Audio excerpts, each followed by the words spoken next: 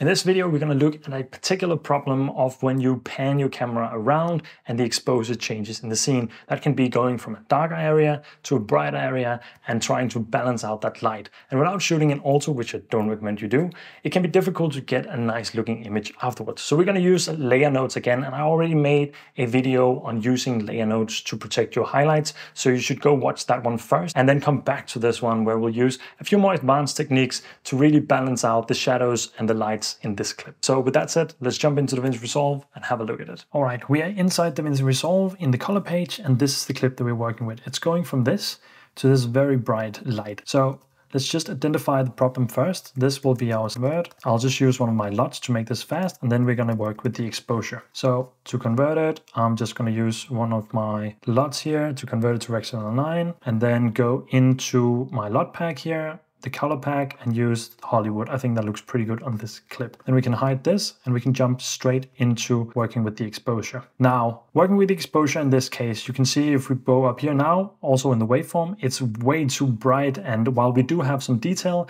here comes the problem. Let's say we wanted to balance the clip here first. Maybe we want to make it a little bit darker and maybe even brighten up the shadows just a little bit, but lower the highlights, something like this. Getting a little bit more moody from this to this. It looks pretty good. Now, if we move forward, it's still way too bright. What we could do here now is that we could limit it even further by dragging down the highlights, maybe dragging up the gain a little bit and trying to play around with the offset here. And we get a pretty decent result. I think I like how it looks now. It's still very bright, but that's just the way that it was when we shot it. And we could maybe even lower the lift a little bit to get some more detail in the shadow area. And this looks decent enough that it's workable. But if we go back now, our foreground all of a sudden looks very bad. So this is the issue that we are trying to tackle today. So I'm just gonna reset this exposure node. And what I want to do first is I want to find kind of a middle area here. I want to look at the waveform and see where it's starting to increase here. And somewhere around here will probably be a good point, just in the middle of getting very bright and still being a little bit dark in the foreground. So what I want to do first is I want to lower my exposure a little bit to try and see if I can balance out just a little bit of my highlights here, and a little bit of my shadows, just to get a nicer image. This could be a good starting point, and this could probably work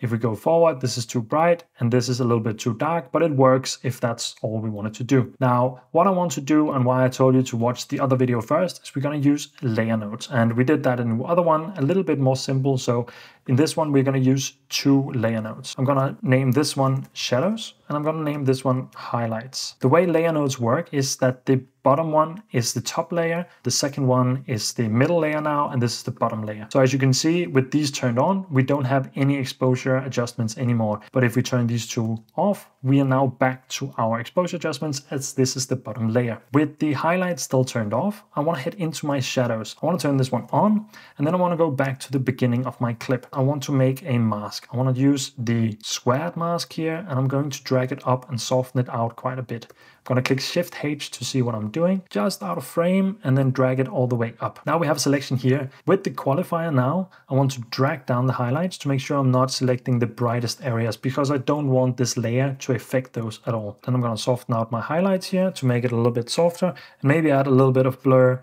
and a little bit of denoise, just to make sure that the effect is as little notable as possible. I'm gonna move this around to see where I really like it. Here is pretty good. I'm gonna turn Shift H off so I can see what I'm doing again. I'm gonna head into my primaries, and I'm just gonna increase the shadows a little bit to make it look nicer. Now, I really like where the exposure is at now. There's plenty of detail and it's looking pretty good. If I'm looking at my waveform down here, I can see nothing is clipping in the blacks. It's just moving around down here. I don't want it to affect these areas up here. So what I can do is I can head into tracking, go to frame, and then make a keyframe here. This will be our first frame in the scene, and I'm going to zoom out quite a little bit here. Then I'm going to move forward into the frame, and while we are still here, I want to lower my mask a little bit. Then I'm going to move further in, and I'm going to move it a little bit further down as well. And then as we get to around here, where there's no more ground, I'm going to move it completely out of frame. What's going to happen now is as we play it through, you'll see the mask slowly go down and slowly blend through the image and lower. And if you pause it here, you can see it's still working on the bottom, but it's not affecting the top anymore because the softening is going out here. And here it's still working, but only in the bottom of the frame. And as it goes out, it goes all the way out of the frame as the camera and the drone moves forward. So that's pretty good for what we have now. We can play it out in full here as well. If you pause it here, you can see this is the effect that it has. Moving forward, It has little effect here in the bottom and moving all the way through the end. Now I'm turning it on and off and you can't see any changes because nothing is happening. Now we want to turn on the highlight one. Turning that on, again, will remove anything else that we've done, but we're going to do kind of the same trick here. So I'm going to take my squared mask again, just to simplify things in this video. I'm going to drag it out quite a bit, but because it's so strong here, I'm actually going to drag it down a little bit as well to take full effect of the mask here. So I'm going to click Shift H. I'm also going to soften it out and drag it down quite a bit here to see where we get, probably around the middle here.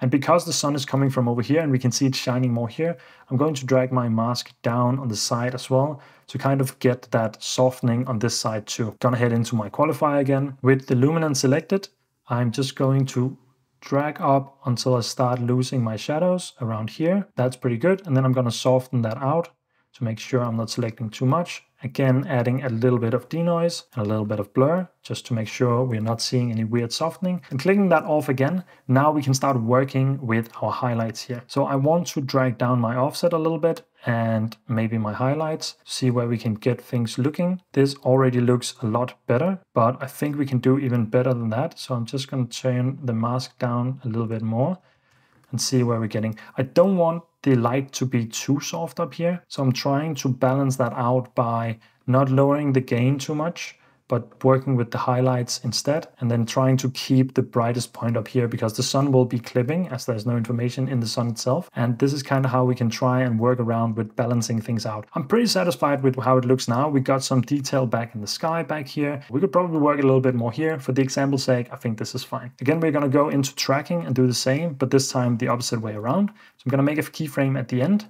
I'm going to move this up and then move the clip up. Move this back again, move this further up, and then to the final part here, I'm just going to move this all the way up so it's not affecting the clip at all. We need the front keyframe here that it made automatically to be up as well. So if we play it back now, we should see that as our mask comes in, it'll slowly come down and make our selection here. And as we move back, we can see this is what the mask does. If we move back a little bit again, it only affects the top here, which is what we wanted. Here it almost doesn't affect anything, which is fine.